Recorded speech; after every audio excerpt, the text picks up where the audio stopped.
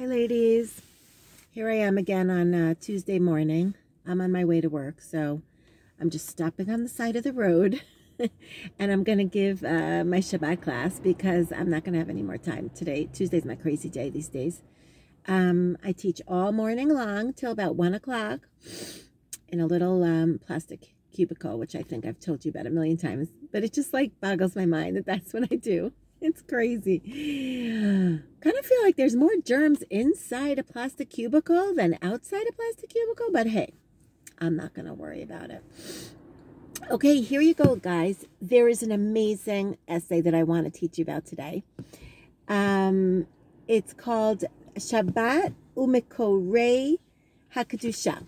Shabbat and its connection to the different sources of holiness. Sources of holiness. And especially Kedushat Shabbat ve'Eretz Yisrael is the essay that we're doing now. It's the 13th essay on Shabbat. I kind of feel like we're almost done. Oh no, there's still a 14th essay. Okay. So Shabbat and Eretz Yisrael, what's the connection? So it says, first of all, Netivot Shalom brings a beautiful point about Yaakov Avinu. It says that Yaakov, when he came in to Shechem from Lavan, when he was finishing up bringing his family back to Eretz Yisrael after he had been with Lavan outside of Eretz Yisrael for a good 22 years, and he was coming back with his family, and he just about entered Shechem, the city of Shechem, which was in Eretz Yisrael, on Friday, apparently, on Erev Shabbat. That's what the Midrash says. Hold on a second. It says that it was in Eretz Yisrael. Shechem is in Eretz Canaan. Shehaya begvul Eretz Yisrael. But at that point, it says, Vayavo Yaakov Shalem ir Shechem. So he came with shlemut. He came with completeness, with perfection almost. So the question is, why did he come into Eretz Yisrael at that moment, at the beginning of Shabbat, with such completion and perfection?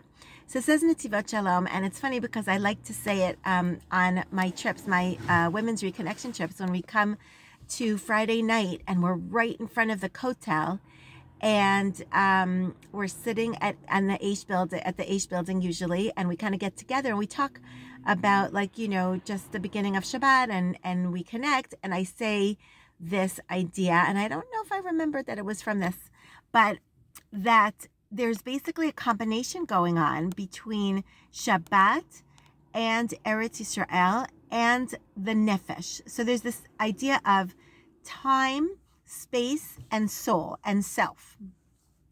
And there's always going to be, with each of those categories, a holy aspect or a point at which heaven and earth meet, or the spiritual and the physical meet. It's like the middle of the way between God and this world.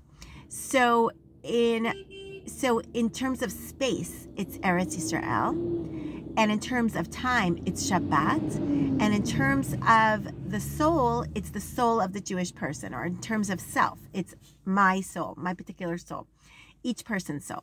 So when those three get together, and especially with Yaakov, let me read it to you because it's so beautiful. Basically, Hashem's purpose in this world is to come down into this world and have a relationship with us. In time, in space, and in self. Relationship with us.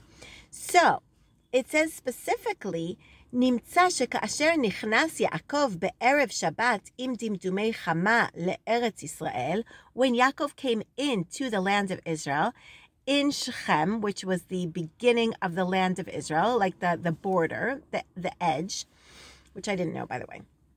Then this is called Bizman.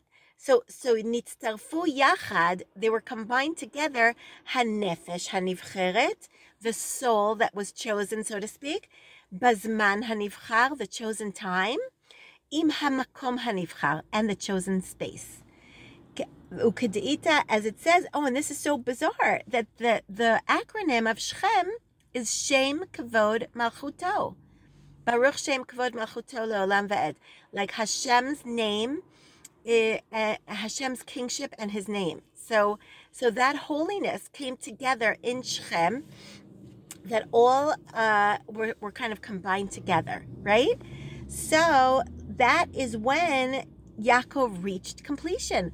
Az letachlit higia az letachlit hashlemut shenitava hakadosh baruch hu liot dira batachtonim. Hashem wanted to have a space or a place in this world. And so the combination of those three were really, in essence, as close as we can get to completion, because that was fulfilling the purpose of creation. So this is another one beautiful point about Eretz Yisrael and Shabbat, what they have in common. Listen to this. This is so great.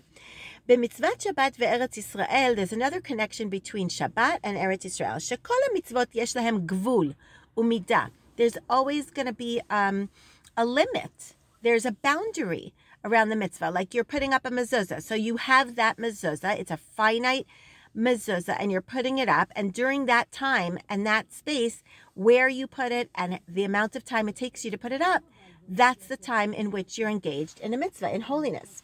There's all these people walking by next to my car. They think I'm crazy.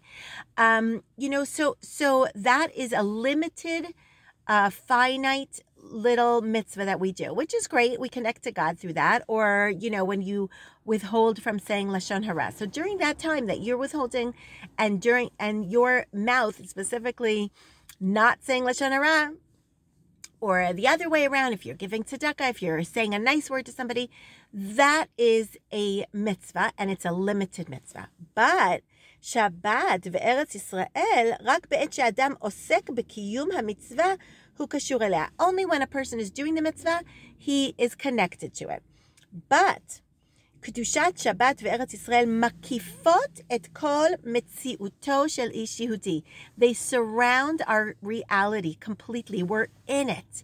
On Shabbat, throughout Shabbat, for those 25 hours, whatever we do, if we eat, if we sleep, if we talk to our children, if we talk to our husband, if we speak Divrei Torah, whatever it is, even if we speak about politics, there's a holiness to what we're doing. Crazy, right? Save your discussions about politics for Shabbat only. Because hold on a second, Kivan Shabbat nichnas kol kulo letoch Shabbat. He is completely immersed in Shabbat and in holiness. And the same exists in Israel. Oh my God. Kedushat Eretz Yisrael is the same thing. That when you come into Eretz Yisrael, makefet gamken et kol metziuto. It surrounds your entire reality. Did you notice that when you come to Eretz Yisrael? Come on my trip, guys. I want to plan a trip. Can we plan it? For right after Sukkot. October 4th, I think. I can't do it earlier. I just can't. Books, the hotels are not willing to book me. So everything is too up in the air. But October 4th, and you will feel that you are completely immersed in holiness in the land of Hashem. איש יהודי השרוי בארץ ישראל, קדושת הארץ חופפת עליו, והרי הוא טובל כולו. It's like he's immersing in a mikvah of holiness. He's like totally surrounded by holiness, and no matter what he's doing. וזה עניין השלמות. And that's why there's a particular completion and perfection in these two mitzvot, Shabbat and Eretz Yisrael. So just imagine Shabbat and Eretz Yisrael together.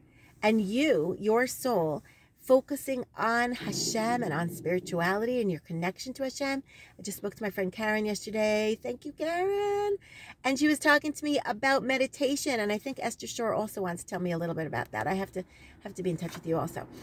And I think maybe there's something there where we can sit on Shabbat in Eretz Yisrael. That would be amazing. If not, at least think about Eretz Yisrael. How about that? If you're not here, and on Shabbat have like a certain meditation where we're just sitting and with ourselves, and we focus on those three levels of holiness that we're connecting to. Sounds good? Good luck.